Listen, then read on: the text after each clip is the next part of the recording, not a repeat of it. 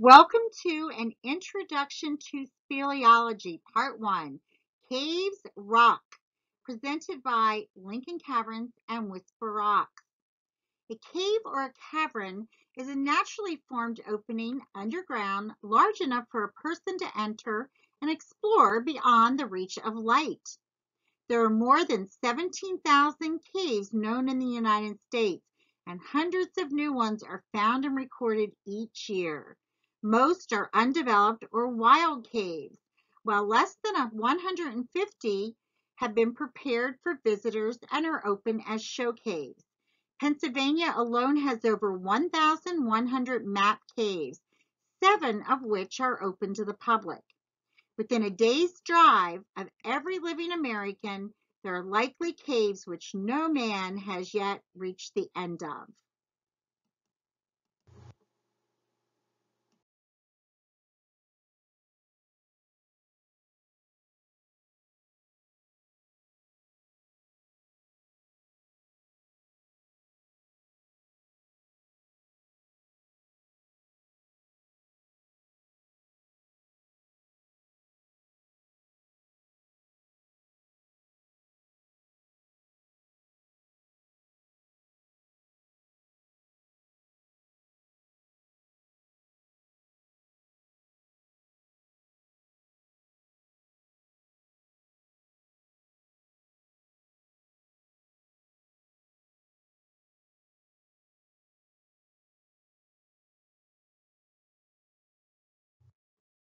There are different types of caves all over the world.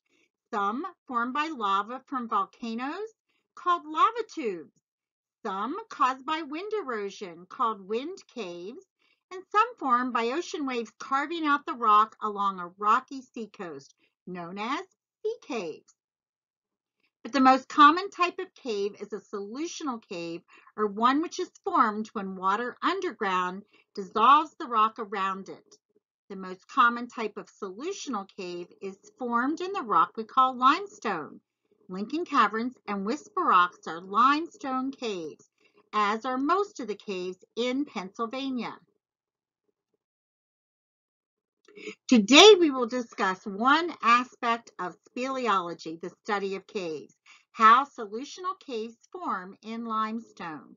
When we venture into the darkness below the surface of the earth, we can see the results of the timeless labors of nature.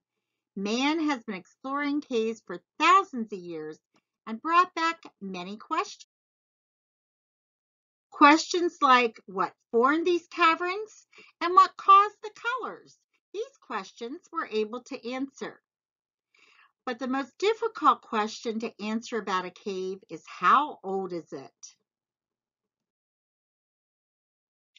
In order to answer this question, we need to go back almost to the beginning of time. Caves in the United States are thought to be only a few million years old, but the story of caves and the limestone that surrounds them goes back hundreds of millions of years. The earth looked quite different then. At one time, this part of Pennsylvania was covered with shallow seas. These Devonian seas were here 415 to 365 million years ago. In these oceans, there were strange forms of life that used the lime from the seawater to form their shell homes, such as trilobites, which is now Pennsylvania's state fossil. As these animals died, they settled to rest on the bottom of the ocean floor. Thousands became millions and millions became billions as their shells grew deeper and deeper at the bottom of the ocean.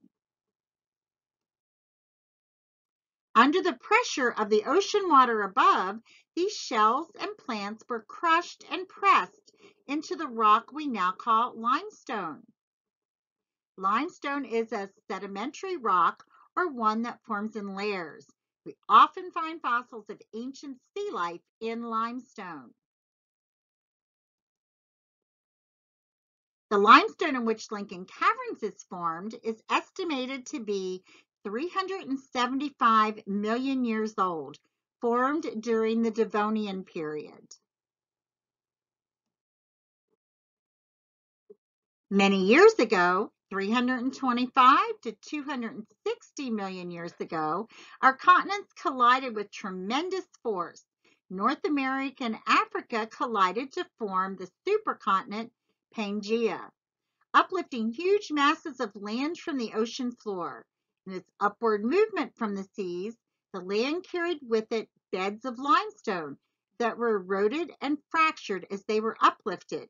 This was the beginning of our Appalachian Mountains.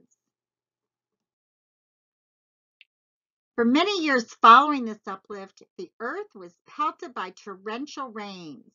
The rainwater first passed through the soil above the limestone, picking up carbon dioxide. This resulted in an acidic solution which spilled into the cracks and crevices of the rock and went seeping down into the heart of the limestone, completely filling the cracks and crevices with water. Aided by the acid it picks up from the soil above, the water begins to slowly dissolve the limestone and widen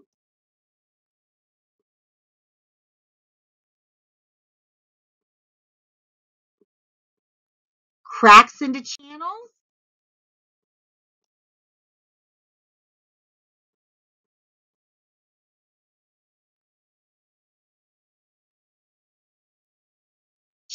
into tunnels,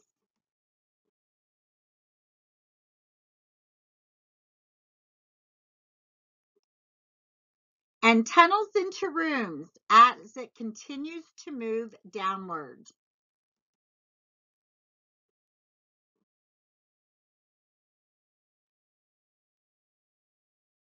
Then the water drains from the cave rooms and is replaced by air.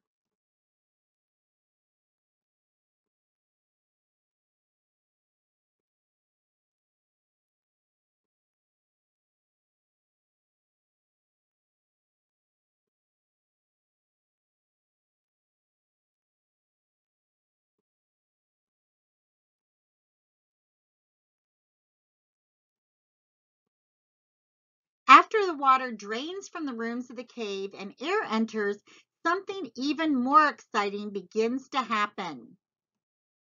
Rain and surface water enter, bringing in minerals from the limestone above, which crystallize when they come in contact with the air in the cave, forming many different varieties of cave formations called speleothems.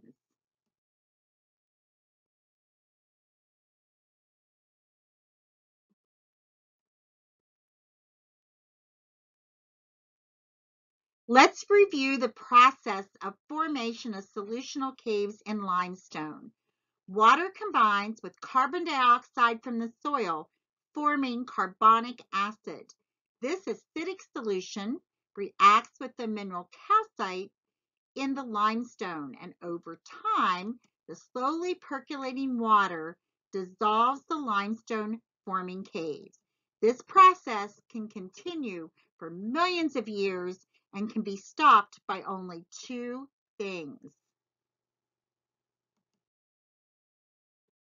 a lowering of the water table or the formation of air passages in the cave system by wearing away of the surface. When caves get too large to support the ground above, they collapse, forming sinkholes. The resulting topography is known as karst terrain.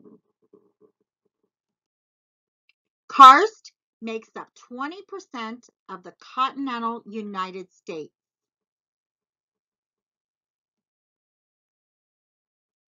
Caves are all unique and different and come in all shapes and sizes. The longest cave system in the world is Mammoth Cave in Kentucky. The mapped length is now 415 miles. The longest cave in Pennsylvania is just 4.13 miles. It's Harlansburg Cave in western Pennsylvania. Of the 1,100 caves in Pennsylvania, only 11 have a map length of over a mile. The deepest cave in the world is Krubera Varanja Cave in the country of Georgia. It is 7,208 feet deep, 3.65 miles. Our deepest Pennsylvania cave is Laurel Caverns in Fayette County, the southwestern part of the state, and it's 484 feet deep. The largest cave chamber in the world is in Sarawak Cavern in Malaysia. It's larger than 7 football fields. In the United States, the largest cave room is the Big Room in Carlsbad Caverns National Park, New Mexico. We invite you to stay with us for just another moment as we demonstrate how you can make a sugar cube cave at home with some very simple supplies. Here are the instructions, and there's also some more information on our teachers area at lincolncaverns.com. This sugar cube cave will demonstrate how caves form when the water carves out the rock, or in this cave, the sugar cubes. Thank you for joining us today, and be sure to watch part 2 of an introduction to speleology, Crazy About Caves, the growth of speleothems.